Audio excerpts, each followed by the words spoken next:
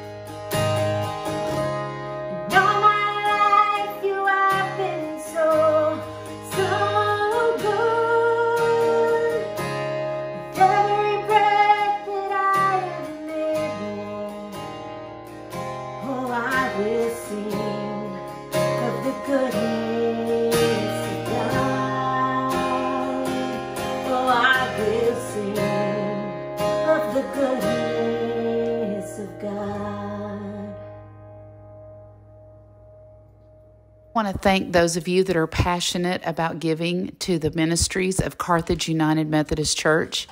And I also want to make sure that you know that the church has left the building. Ministry is happening throughout the community and beyond, even though we're not meeting in the church. If you are interested in giving to Carthage United Methodist Church, please note the ways that you can give listed right here on this screen. You can also call the office at any time or drop by on Tuesday, Wednesday, or Thursday. We want to thank you, and we thank you for your gifts towards the ministries of Carthage United Methodist Church.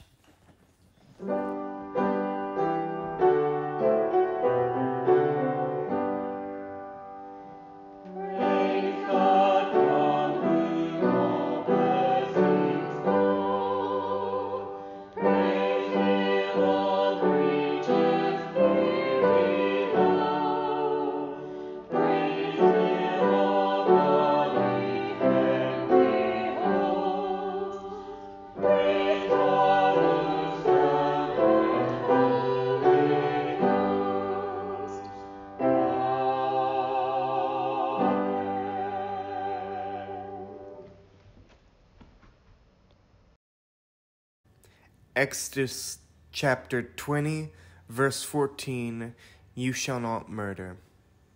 Romans chapter 12, verses 9 and 10. Love must be sincere, hate what is evil, cling to what is good, be devoted to another in life, honor one another above yourselves. This is the word of God for the people of God. Thanks be to God. Everybody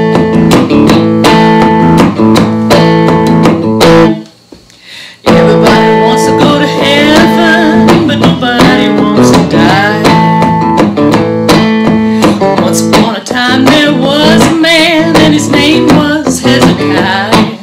He walked with God both day and night, but he didn't want to die. He cried, "Oh Lord, please let me live, oh mend these broken bones."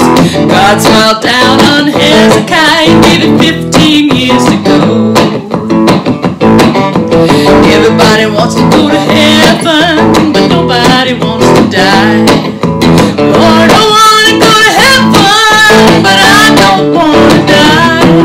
Well, I long for the day when I have no birth, but I love living here on earth. Everybody wants to go to heaven, but nobody wants to die. When Jesus walked upon this earth, he knew his Father's plans. He knew that he must give his life to save the soul of man.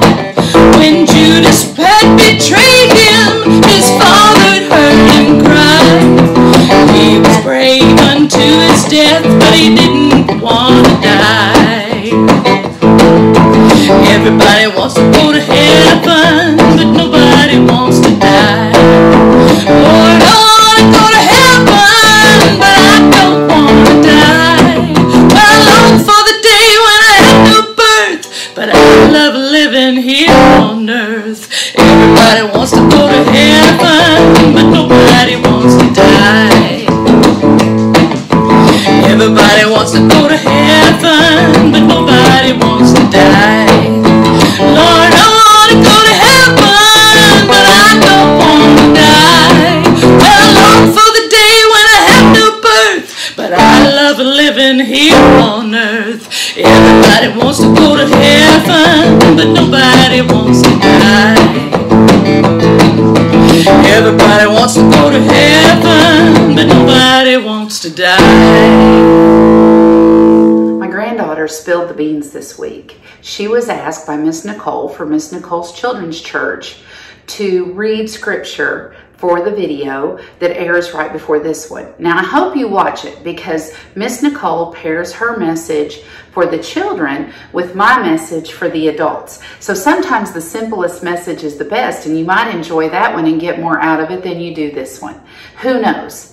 But nevertheless, I was trying to quiz my granddaughter and see if she had actually remembered what she read. And I said, so what is that 6th commandment? And she goes, thou shalt not murder.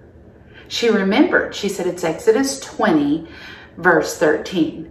She was a little sassy about it, but I was quite proud of her for knowing them. Now, we're going to explore this because it's a little bit more than just killing. It's not just thou shalt not kill. Murder is a big component about what we look at when we look at this commandment. But before we get into that, I want to talk a moment about what the difference between murdering and killing is, because there is a difference. I was quite glad that she had learned it by saying thou shalt not murder, because killing can involve hunting or having to fight in a war possibly.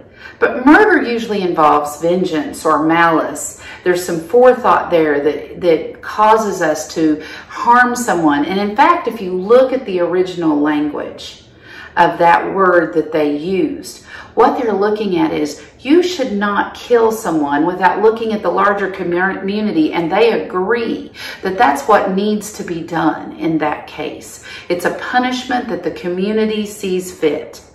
And that's what we want to look at, is how can we live into this commandment, do not murder. But before we do that, I want to give you a quiz. Let's see how many of the first 5 you can remember. So the first one is, right, thou shalt have no gods before me. The second is, don't make idols, right. The third is, let's not make the Lord's name insignificant, or don't use the Lord's name in vain. The fourth is, remember the Sabbath and keep it holy. Keep that day set aside for God. And the fifth is, honor your father and mother, because they gave you life, your parents. And that fifth one is the one that bridges between the first 4 that teach us how to honor God and the last 5, which teach us how to honor others in the sight of God, those that God created. So now we're ready to work on those 5, and the first of those 5 is thou shalt not murder. And we will look at that as we move along. Now, some of you are probably sitting there thinking that do not murder is kind of duh. I'm not supposed to kill people, and this should be a really short sermon.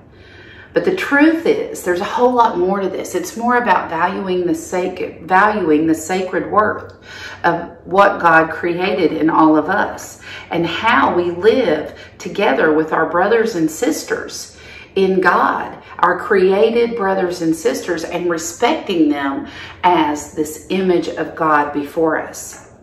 So what we see happens later in Genesis chapter 4, Adam and Eve have a son named Cain, and then they have a son named Abel, and they grow up, and they have their own plots of land and their own things they're doing, and they're going to the altar of the Lord to give a sacrifice. Well, now Cain grabs some grain. He just grabs some of his grain and he takes it up there, but Adam, he takes the firstborn of his herd, just some really choice cuts of meat, and he takes that to the altar.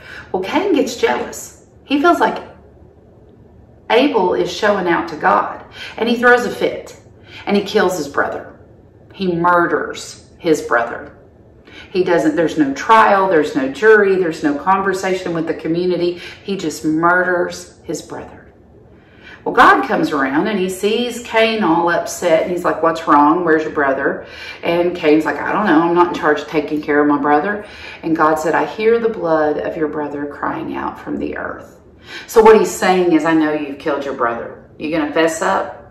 And so what he does to Cain, he gives him a consequence. Now, it's not really a punishment, but it's a consequence. And he tells him that since you can't operate within this community and you can't get along, and you are going to just hurt people that don't act the way that you think that they should act, and you're going to be vengeful, I'm going to set you outside of this community. You're going to be a homeless wanderer trying to forage for your goodness and your life the rest of your life.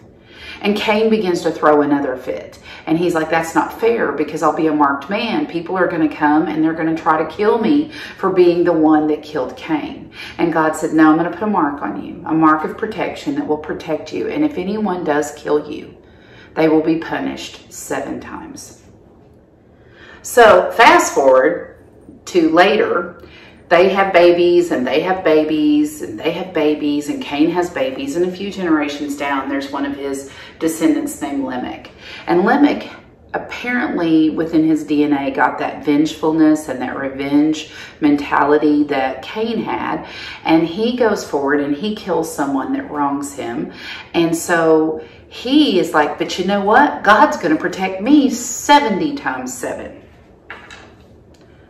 This is a bold statement that shows the rebellion that lives in the lineage of Cain. It's this anger, it's this rebellion that makes you believe you have the right to harm others because you want what you want. And you're going to get what you're going to get, and you're going to do it however or by whatever means that you want to make that happen. That's what causes the murder rate in America to be about 7.5 out of every 100,000 people. It's when people believe that they can have what they want to have, and it doesn't matter who they harm or hurt in the process. But Jesus takes the subject of murder a little further when he comes on the scene, and he makes it more clear for us what it really means to murder. Jesus, in the Gospel of Matthew recorded Jesus as telling us to not get angry and to not use vengeance. And that if we do that, we are murdering those people in spirit. And when I grew up, I was always told not to be ugly. And that was no reflection on my physical appearance. It was more of a reflection on my inner heart. Treating people badly was treating them ugly, and it was treating them as ugly. And people in the image of God are not ugly, and that we are not to do that. And Jesus urges us to first put others before ourselves and to always forgive them for whatever they do. In other words, we're to treat others like who they are, a beautiful creation of God made in his image. Now, in Matthew 18:21, he takes this idea of forgiving people and not having vengeance and not seeking revenge even further. He says, forgive them 70 times 7. Now, this is a nod back to the story of Lamech. He's basically saying, well, you know, Lamech said that God would protect him 70 times 7. Well, I'm telling you, we are going to be proactive, and when people wrong you, instead of murdering them and then God protecting you, I'm saying you forgive them not only 7 times, but 7 times 70. That comes from the parable of an unforgiving servant. And Peter says, well then, what if I, very boastfully, because he's Peter and a little competitive, I'll just forgive him 7 times instead of the 3 times rabbis said you had to forgive people. And Jesus said, no. Take that number of perfection, 7, and multiply it by 70. In other words, infinity. Infinity to perfection. Because perfection is not keeping track of how often you forgive someone. You just keep forgiving. And remembering that forgiveness is not for them, it's for you. It's for you so that your heart is not resting in that vengeance and that revenge and that malice and that anger towards another, that your heart is staying clean and righteous and perfect, moving towards perfection and in love. And you're treating people with that image that God has asked you to treat them with. Paul tries to help us understand it a little better. He tags on to what Jesus said in this whole thought of murder and anger and vengeance. And he addresses it in the book of Romans to the church within Rome in chapter 12. And he says this, love others with genuine affection, honoring each other.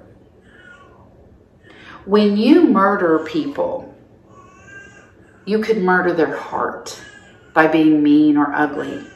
You can murder their hope by taking away their hope and making them feel hopeless, by putting obstacles in their way. To murder their confidence. You can murder someone's confidence by cutting them down and making them feel insignificant.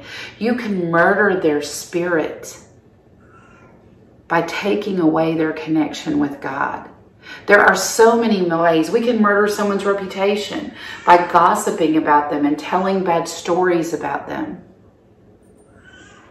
if we actually look at every person as a true image of God and remind ourselves that that person is made in an image that reflects our Almighty God, then how can we harm them or in any way?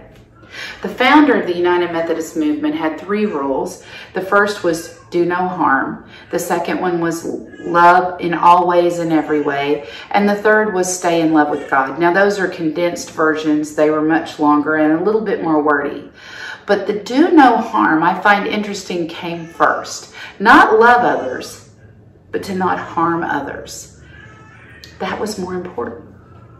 Now that is love, but it's still more important to not harm. I asked Amelia what was the difference between murder and kill, and she said, well, I don't know that there's a difference. I said, well, how can we not hurt people? How can we not harm people? And she said, we can be nice to them. Amelia's 7, and that's a beautiful thought for her.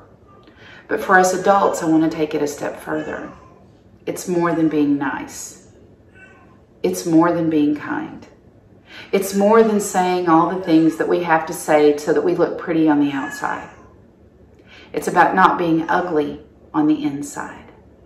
It's about finding those people that are harder to love. It's about making sure that we don't do things that could harm, potentially harm someone else. It's about not driving fast so that we cause a wreck that causes someone else to die. It's that far rooted back to who we are and what we do. Everything we do, we are accountable for. Everything we say, we are held accountable for. And if what we do and what we say, the actions we take, cause harm for another, then that harm is murdering a part of that person. God was very clear about not harming his creation, not harming this humanity that he created. He knows we're broken. He knows we're flawed. He knows we've done wrong. But you know what? He loves us in spite of that. And he is working in concert with the Holy Spirit and Jesus to bring about a full and a complete perfection and redemption.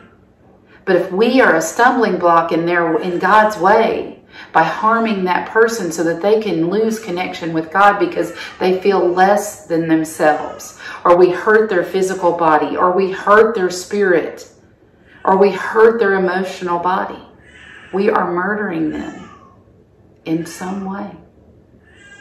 I want you to take just a second, and I want you to close your eyes with me, and I want you to think, is there someone that I'm holding ugliness in my heart for? Is there someone that I'm not showing on the inside what I'm displaying on the outside? Close your eyes and think of that person.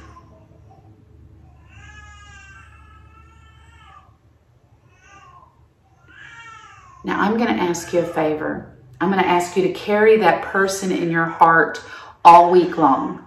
Carry that person in your heart in such a way that you lift them up and you give them strength. Maybe you write them a letter. Maybe you call them. Maybe you just are at a place where all you can do is pray for them right now. But find a way to honor the image they carry that is rooted in your God instead of harming them. First, do no harm. I want you to make this week be the week that you no longer create murder in the lives of another. Let us pray. Almighty God, we come to you today so thankful that we are created in the image of God, and let us take that thanks further and be thankful that others are created in that very image. Let us seek to lift up, let's seek to uphold, let's seek to feed and nurture and love and do no harm. It's in your precious and holy name we pray. Amen.